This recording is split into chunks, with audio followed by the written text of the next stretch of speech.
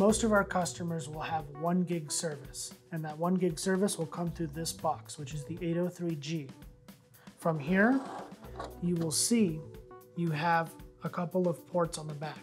You have your fiber optic in, power, phone, and Ethernet.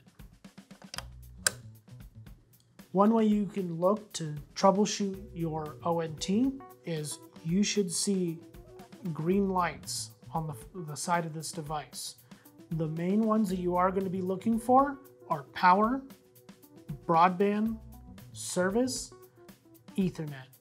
Now, if you do have a phone, that will also be lit up. All of these lights should be green.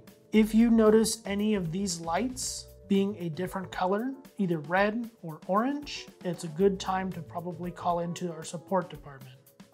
Now, you may notice the Ethernet light and the phone light flashing or flickering.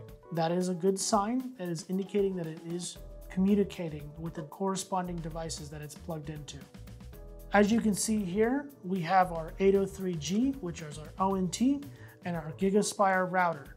They are currently connected via an Ethernet cable on the back. The internet comes in from this box and it is transmitted over an Ethernet cable and received in your router. From here, as you can see on the back, we have it plugged in to our WAN port, or WAN, or Wide Area Network. From here, you have 4 available LAN ports, and you could plug in a wide variety of devices, whether it be a personal computer, a network switch, cameras, or the like. As you can also see, there are 2 phone ports. These phone ports are not used in our systems. If you wish to use a phone, please plug your phone into the phone port on the ONT.